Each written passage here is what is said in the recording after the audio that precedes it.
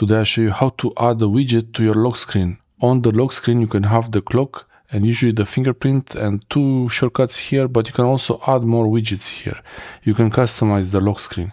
I'll show you right now. To customize the lock screen, I'll show you now in the settings. You go to the always on display and lock screen and always on display, AOD. And here you have lots of options. Here you have a lot of options here, but you look at edit lock screen. And under edit lock screen, you can add widgets. So you have the clock. You can make the clock bigger or smaller, mostly bigger now and smaller. So you can make the clock really big, and I can add a widget. You can add the calendar entries, for example, if you want that.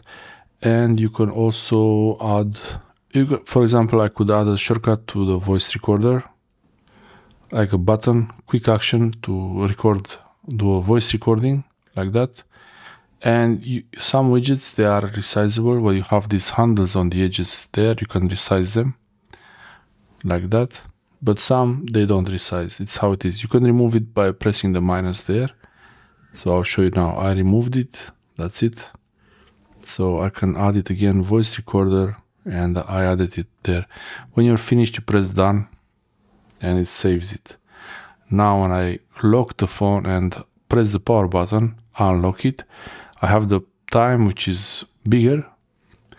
Now I have the time which is bigger, and also I have the voice recorder option. Okay, so now I have the voice recorder button here. I still have to enter the fingerprint or the passcode.